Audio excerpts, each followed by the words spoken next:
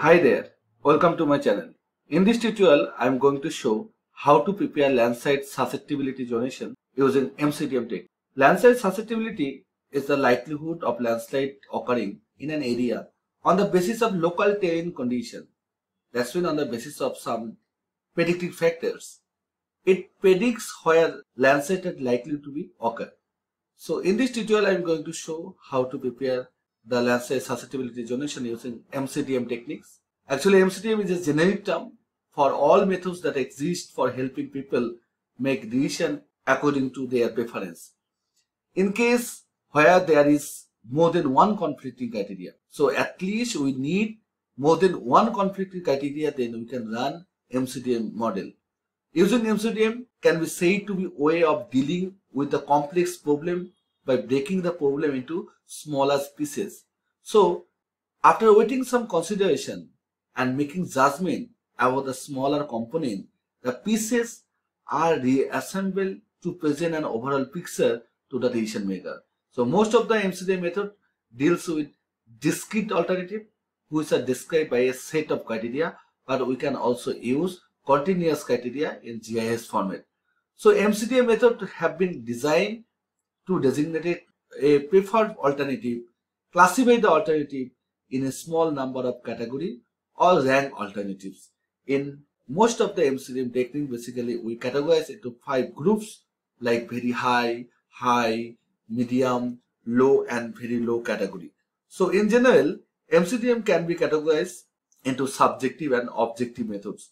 In subjective methods, the weight of each indices is determined based on the opinion of expert, while the objective methods, weight of indices is calculated based on the natural distribution indices.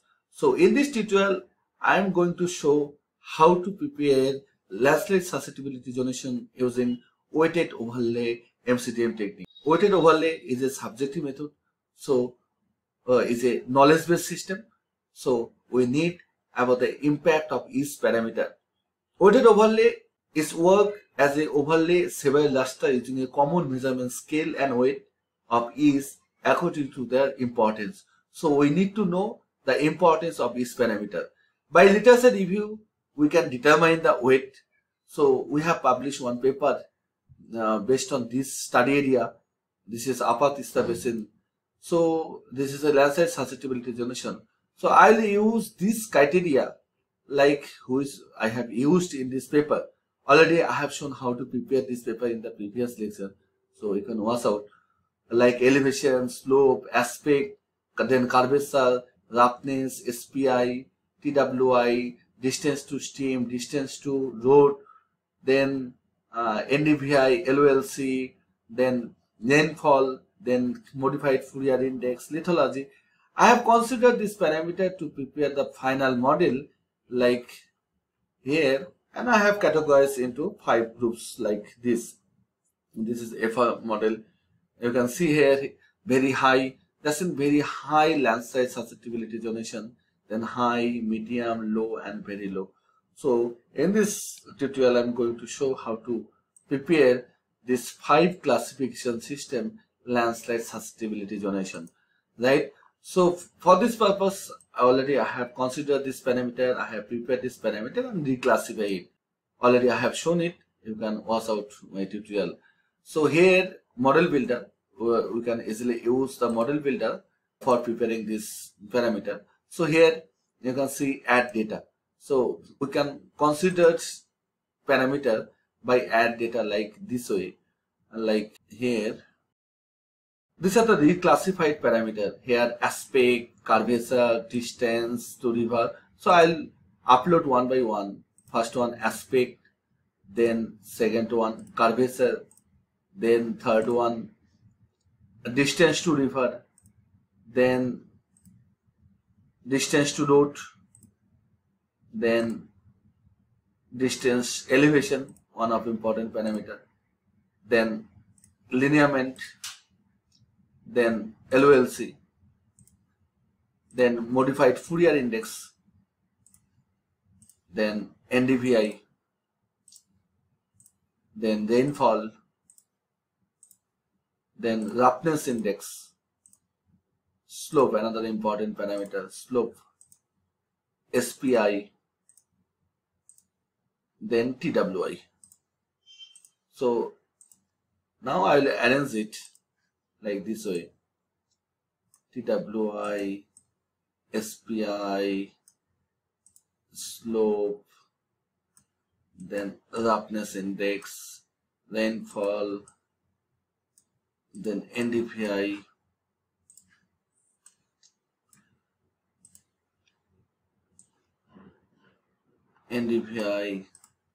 then rainfall, then LULC, lineament,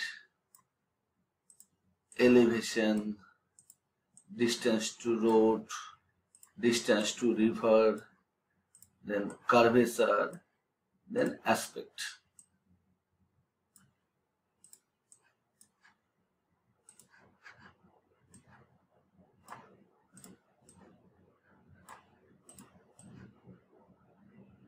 Now I will add here weighted overlay technique.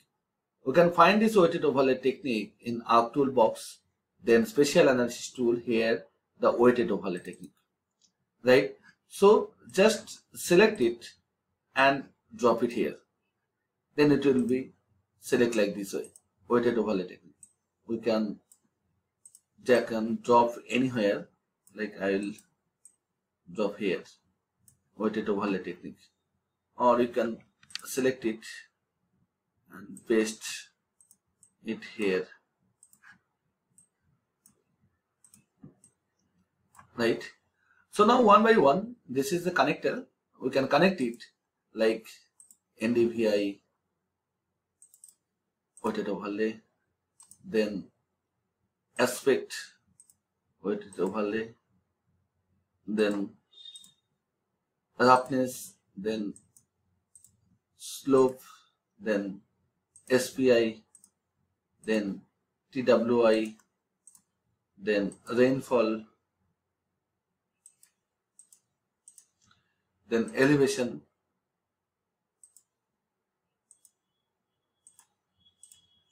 then distance to road,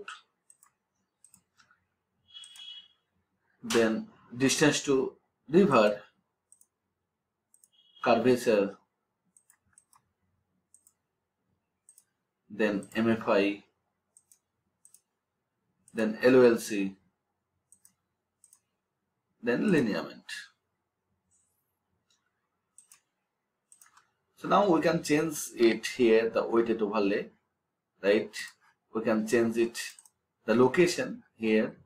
If you double click over there, just double click over there and change it like Landslide Susceptibility Zonation .tif.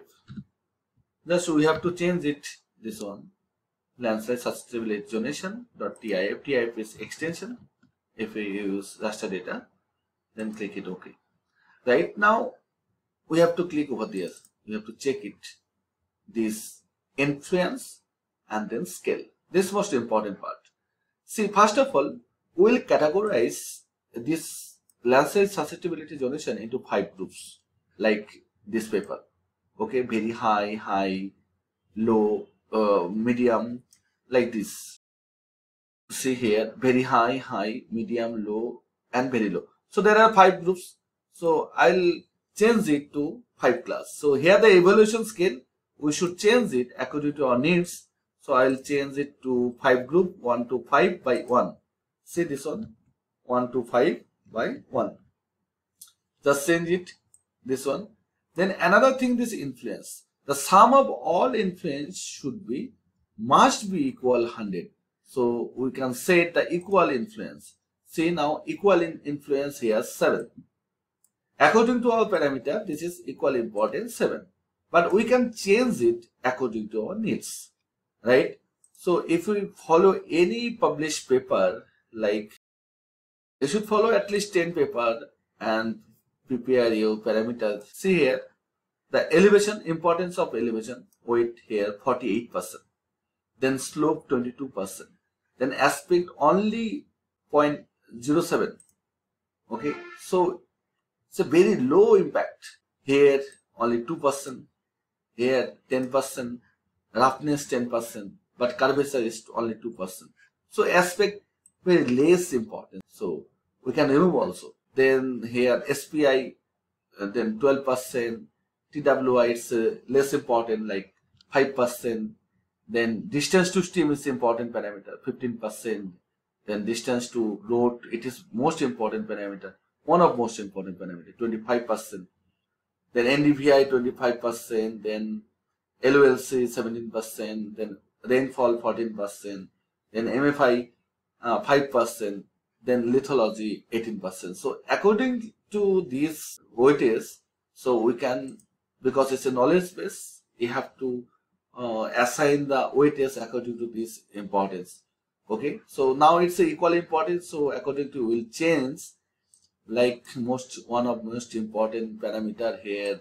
This is a least important parameter, so we'll assign value 1. Okay, then NDVI, it is medium, so I'll assign here 5.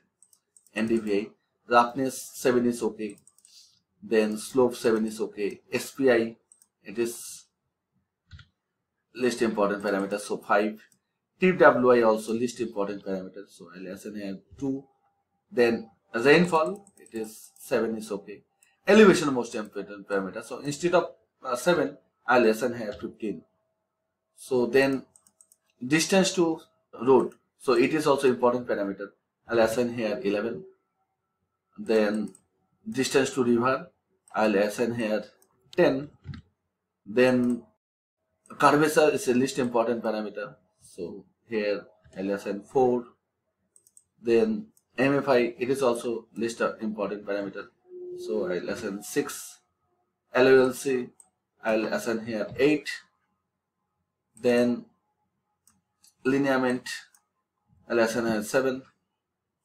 Okay, now see here 95%. It should be, some of these should be 100%. So again I revise it. You will prepare it in Excel sheet, then it will be easy for you to assign the value. Like slope is important parameter, so 8. Then TWI is okay for me. This one I will give it 8. 97. Elevation okay. Distance to road, so I'll increase here 12. Then here distance to stream, it is one of important parameter, so this one 12 also, or I can give you 11 and here 13. Okay, now 100%. Okay, now next part is that to select the scale one by one, we have to select the scale. See this NDVI here and check it here. NDVI, this is value assigned here 1, scale 1. So lowest value, if you categorize your parameter like in two way, like one beneficial parameter, another non-beneficial parameter. What is beneficial parameter? Beneficial parameter are those parameters whose if value is increased, then occurrences will be increased. So in case of NDVI, if NDVI value is increased, then occurrence will be decreased. So this is a non-beneficial criteria. In case of non-beneficial criteria, we can assign value like this way. This is 5, so we will assign value here 1 because it's a non-beneficial criteria.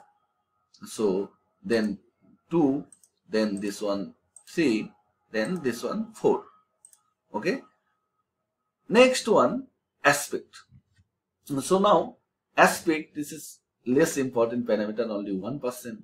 So here also first one, aspect means slope aspect. So first one, first category and last category both are same. So according to our judgment, we will assign this field value.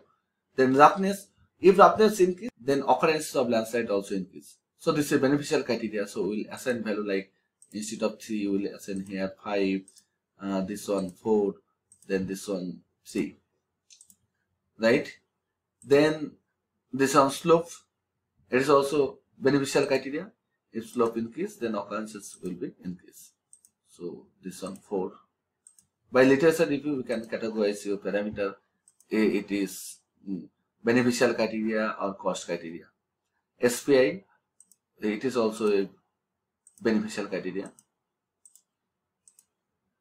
then 3. Then TWI, it is also a beneficial criteria. If topographic wetness increase, then occurrence of landslide will be increased. In some cases, if we work with landslide, it may be a beneficial criteria. In other case, in case of flood, it may be non-beneficial criteria, depending on your target. So rainfall, definitely if rainfall increase, then occurrences of landslide will be increased. So it is also beneficial criteria. So I'll use accordingly. So this on 3, 2, 1, right? Elevation. So if you read this paper like elevation, see here lower elevation here. See importance high, 5.57, or you can see here 5.587. Okay, then it is decrease. So we'll assign value like this way. See the class value, see here the class value 5, 4, 3, 2, 1, like this way. So we'll assign value just opposite, 5, 4, 3, 2, 1. Then distance to road, it is also beneficial criteria. No, it's a non-beneficial criteria. If distance to road is increased, then occurrences of landslide will be increased. So it will be opposite, like 5, 4, 3, 2, then 1. Distance to river, this is also non-beneficial criteria. So 5, 4, 3, 2, 1. Then curvature, you can see here the category of curvature here. See 0.84, 18%, 23%, 20%, then 16%, then 10%. So we can say it is a non-beneficial criteria.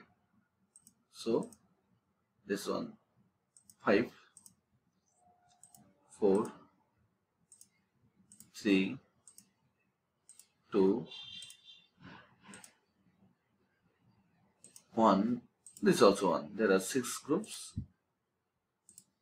Okay.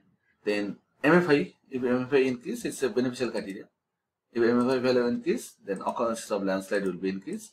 So it is a beneficial criteria. We will assign value accordingly. Then LULC, we should check it carefully about the this one water body. See, water body 33%. Then vegetation cover 196, agricultural land 0, bare ground 0.64, build up area 0.27, then snow cover. So we will assign value, highest value for build up area. So 1, 2, 3, 4, 5. So number 5 here, number 5 build up area, we will assign value highest, this one. Then we will assign value, this is water body, we will assign for 4. Then vegetation cover, we will assign value least, like 1. Then this one bare ground, then snow cover, we will assign value 2. Then 3, this is also 3 and 5. So we can assign value like this way. Then lineament, it is also a beneficial criteria. 5, 4, then 3. Right. Now we have assigned all parameters. Now click it OK. Just save it first. Save your model first. You have to save it your model in your toolbox.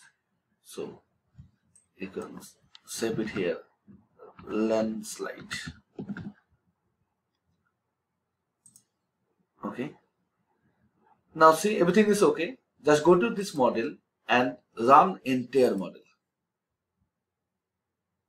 See, it's done. So now we can add it here. We save it, landslide, this on LSZ.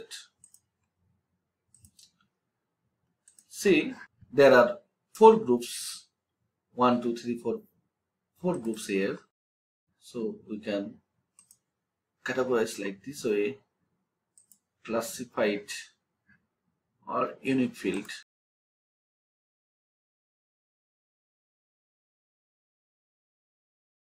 Flip this color. This area is the highest and this area shows lowest. So now here see 2 parts. One is data view and another is layout view. For preparing the map, we should select layout view, this one. Then select this. This is full extent view. Now right click and go to properties. Then change to this grid system. Now select new grid. Next, next, next, finish, and OK.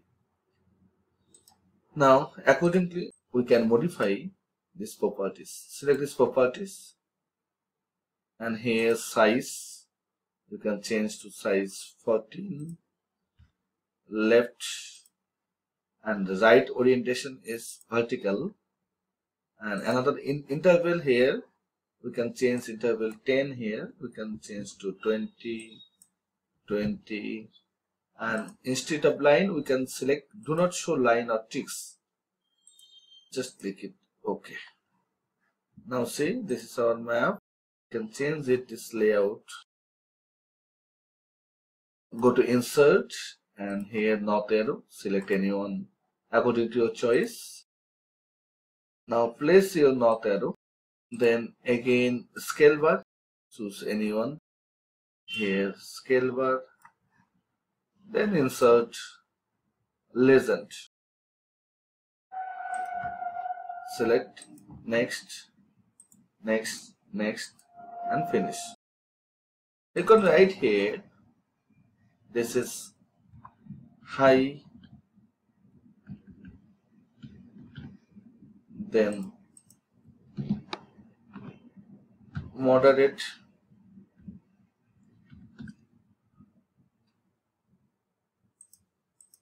then low, then very low, moderate.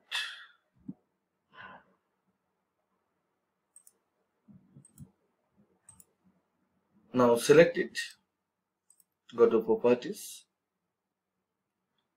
style, and just you can select this level, or you can say layer name and level. Then font size at least 14 and click it OK. This is a pen tool. You can now use this pen tool like this way.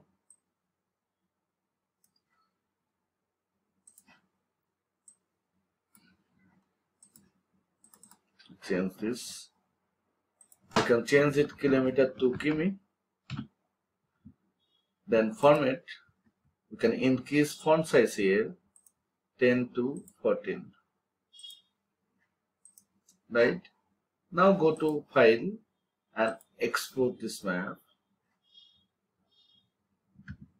LSZ, resolution 600. Select it. Now go to desktop, LSZ, and here edit and change it here.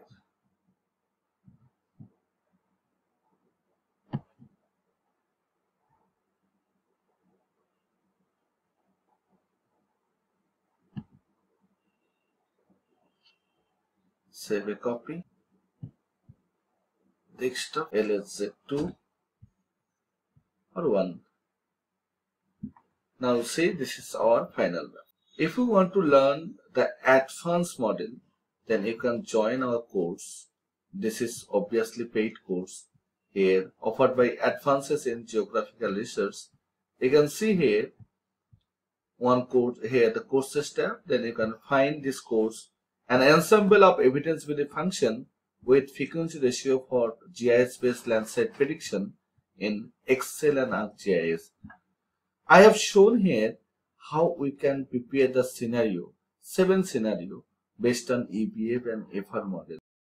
It will start from understanding the EBF and FR, then how to select study area, data acquisition, calculation of EBF, calculation of FR, then preparation of EBF model, preparation of FR model, then ensemble of EBF and FR, then model validation, and final preparation for publication. Already I have published many papers based on these techniques, so I hope you can also publish paper using this technique. Best part is that if you need any one-to-one session, then I will support you in live one-to-one session. It is a lifetime access. If you join, then you can access this course lifetime. Thank you for watching this tutorial.